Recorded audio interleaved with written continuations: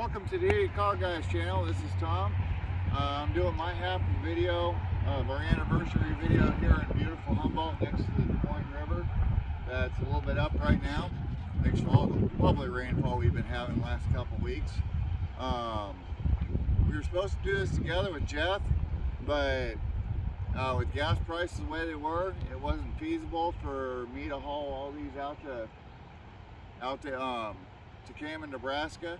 So I'm gonna film my half here. Jeff's gonna film his half in Kama, and we're gonna put them together and make one big video for you. As you see, we got 4 cars here, and it is there are some very good examples. We'll start right here with the 98 320 ML. This is my mother-in-law's car. I bought it for her, what, 3 months ago? And she's been driving it ever since. A little rough around the edges, but you know, it's got, how many miles it's got on it, Mom? 224,000. It's got 224,000 miles on it, and it still runs great. It's missing a couple things. It's missing its fog lights. You look over here, the wheels have a lot of corrosion on them. It's got a couple bumps. Why don't you point out all the flaws on this one? Go ahead. So you got a bump right there? Yeah. So you got a little dent right there. The interior is actually in really good shape on this car. The leather's in really good condition considering its age. It's still an all-wheel drive. Gets around great. And it's just a little V6.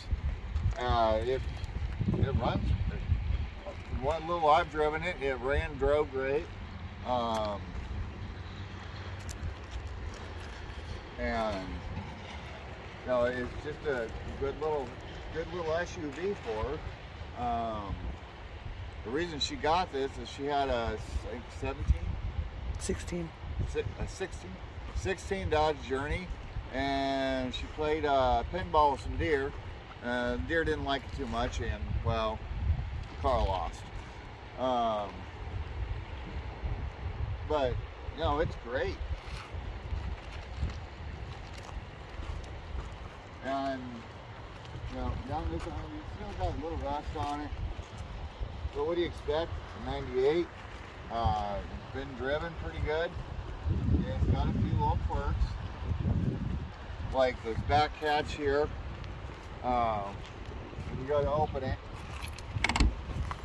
You got to push this down. Yep. It won't spring back by its own, so you got to push it down to get it to shut and latch.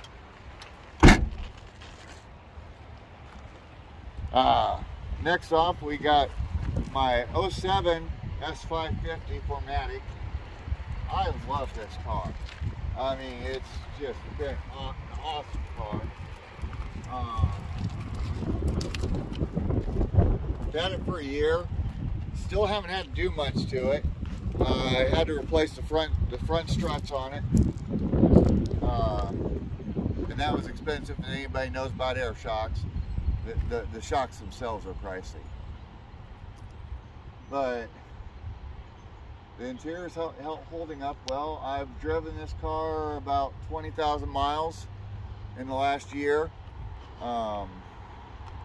This car I like to take when I have to go to Omaha, or when I have to drive up to Minnesota to see my mother-in-law, or take my son up to see his dad. Now, this is the car we generally choose to take just because it does get great gas mileage. Even though it's got a big 5-liter V8, I'm still averaging about 25, 26 on the highway with it. And that's pretty good. Also, this winter, I had no problems whatsoever. You know, my wife's behind the camera right now, and I don't know. Did you have any problems driving it in the winter? No. Oh, she ran pretty good. It takes snow like it's dry pavement, and it's really great handling car. Next up, we notice the car. You'll notice this car from our very first video. This is a '94 S500. Now, it's going to get its own video. This was in Jeff's fleet, but I own it now. And I love this car. It is so comfortable to drive. All the soft closed doors still work. This guy right here, he loves the reclining rear seat, don't you? Andrew, do you like the reclining rear seat? Okay. And you know, the hydraulic backup telescopes still work, even though I find them pretty much useless because you cannot see them when you're backing up. So maybe Mercedes could have engineered that a little bit better. Runs great. It has a little bit of an oil leak. Actually, not an oil leak, hydraulic fluid leak out of the suspension.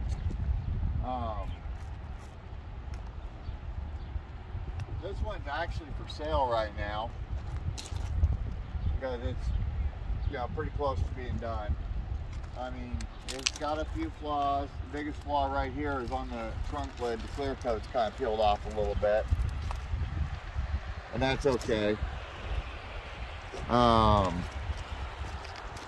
the glass is in excellent condition. This doesn't work properly. It's just a gear that needs fixed, and it is just a great car. I love it to death. Wife's driven it a few times to go to work. It still gets, for a 5-liter V8, it still gets, you know, around 25, 26 a gallon. Sometimes if I'm just cruising the highway, I can get it all the way up to 30. And that's pretty amazing for a car built in 1994. The only bad thing about this car, if you do not run premium gas in it, it gets very, very temperamental.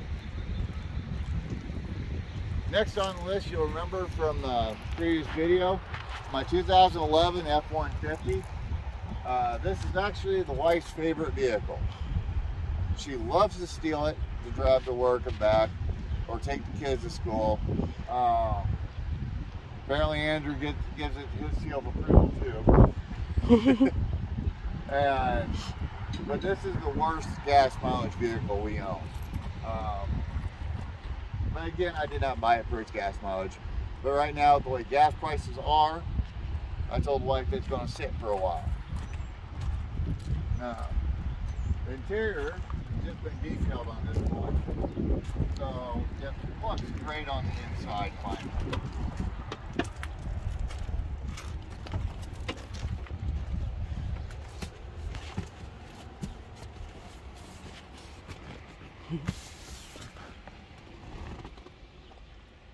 So we get some better interior pictures of it.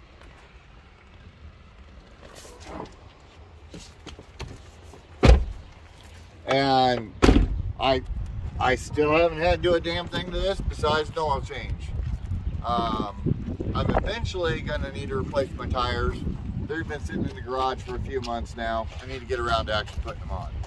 I think I'm going to hold off on them until October, when it starts getting cooler off, and burn the rest of these tires up. But this is the conclusion of my half of the video. So from my family to yours, be kind, and thank you for the wonderful support you guys have given for the last year. Don't forget to watch, like, and subscribe, and have a great day.